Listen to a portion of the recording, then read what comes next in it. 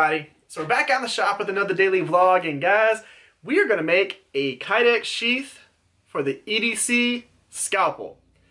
So I don't exactly know how this is going to go because I've never made a sheath for one of these, but we're going to wing it, we're going to make it happen. I'm going to show you what I'm doing. Let's get it done. Well guys, we're going to go ahead and get this blade taped up, and all I'm doing is just 2 layers. And this doesn't have to be super precise because we're just using this to create a space between the blade itself and the Kydex, so we don't have any interference there. And we're just going to cut it out with scissors. Again, this does not have to be super precise.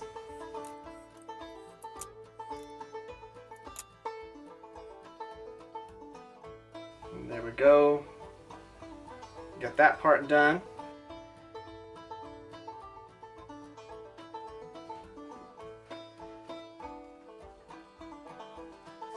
Now, whenever we're putting it in the actual press, we want to make sure that we have the spine of the blade all the way up against the inside of that taco. So basically, like where the meat would go in the taco, we want it pushed all the way up into that area. I like tacos.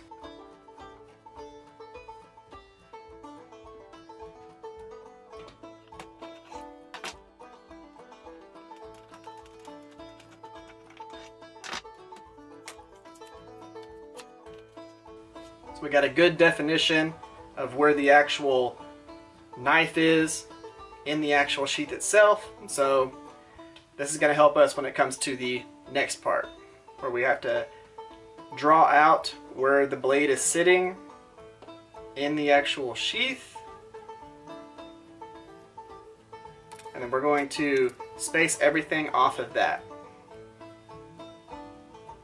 And originally I was going to do another real slim minimalist sheath for this and have it kind of go with the shape of the blade.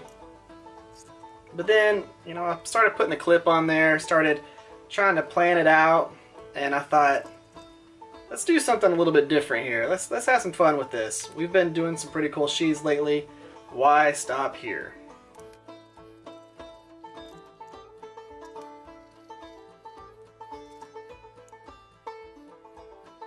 So once we kind of get the clip positioned where we want it, we'll start drawing out the smooth edges of the sheath, you know, rounding things off, getting the real cool shape to it.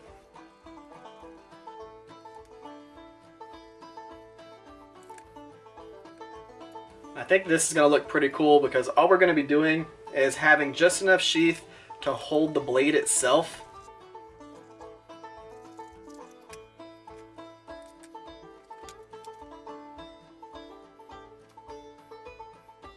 I'm just using a punch to mark the center of where we're going to be drilling the holes.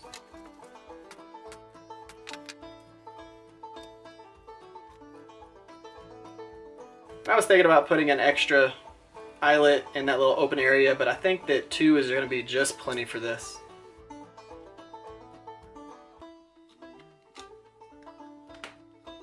This is going to look pretty cool.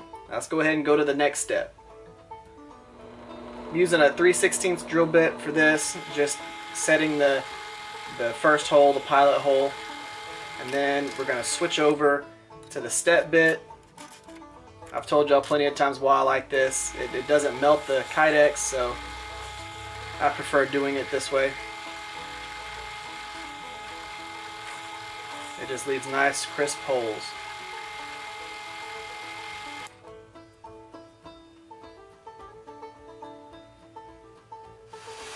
Now whenever we're cutting it out on the quarter band saw, you want to cut on the outside of the line that you drew, because you want to be able to sand back to that line. If you cut too much here, you can't add it back.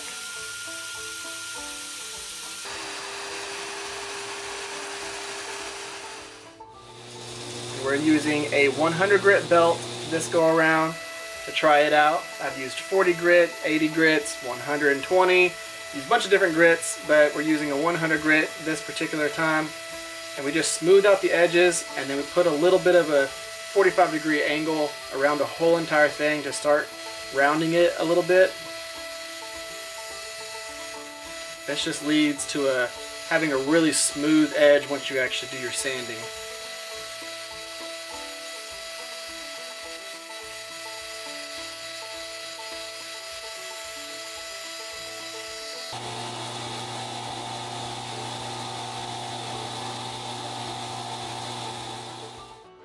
Now we're going to get into the area that is going to match up with the finger choil and get that real smooth. So we're using an 80 grit drum on the oscillating spindle sander here. And we're going through and smoothing the 45 that we did. We're starting to round it off just a little bit all the way around the sheath.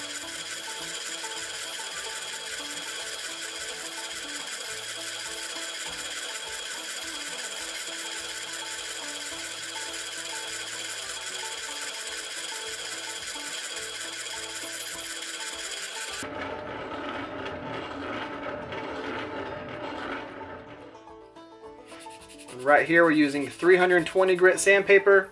We're going all the way around the sheath, getting it super smooth. I am going to go all the way up to 500 grit on this. And on this one, I didn't want it to have a super high polished edge, so we're just going up to the 500 grit and leaving it there. We're not going to hit it with the buffing wheel.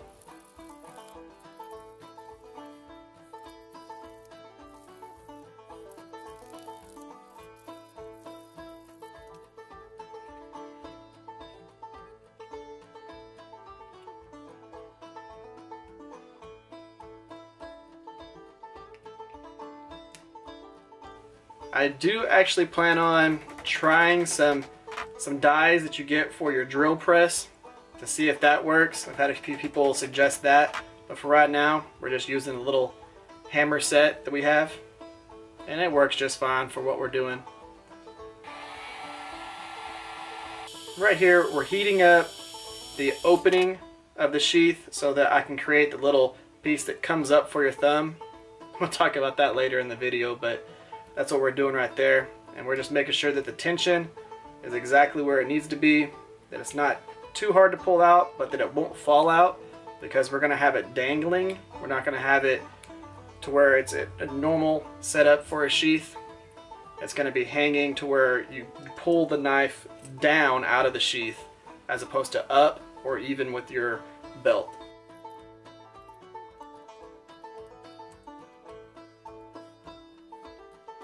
I really like these Ulti clips because they actually clip and you know that it's going to stay stationary where you put it. I like that locking mechanism.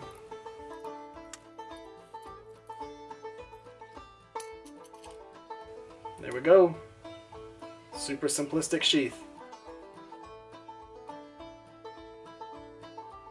Alright guys, let's go ahead and wrap up today's daily vlog and check that out. Now, how cool is that? We got our slim Ulti clip on there, and then we have probably the most minimalist sheath that I've done to date. This thing is tiny, and if y'all would, this little thing right here, if y'all know what this is actually called, tell me in the comment section. I don't know what it's called. I just know that it helps to help you pull the knife out, to have that little thumb push thing. If you know what it's called, comment section. But, I mean, what do y'all think about that? Just about the minimalist sheath as you can get. It is just the blade. If you can see that right there, that is all that's inside there, is the blade. So the way that I did this, it mounts to your belt right here. This part hangs down, and you pull down and do whatever you got to do. And I'm pretty excited about carrying this as an EDC, because how unique is EDCing a scalpel? Especially a scalpel made from a farrier's rasp. I mean, do you personally know anybody that has that? Personally? If you do, tell me in the comment section. But I'm betting most of y'all don't know people that EDC a scalpel. And I'm going to enjoy the heck out of this. This is going to be fun. Guys, if you think this is cool, you think this build was cool, give this video a thumbs up, share this video or a video I've done in the past that might be your favorite. And if you haven't yet, right there, hit that subscribe button, turn on the notification bell so you get notified when we start our build tomorrow. It's going to be an awesome build. It is the largest knife that I've done on the channel to date. and I think y'all are gonna really like it. So we're gonna be working on that one tomorrow. Make sure you come by, check that out. But for today, thank y'all for spending the time with me, hanging out with me. I hope y'all have an amazing day. Stay safe out there. I'll catch y'all next time.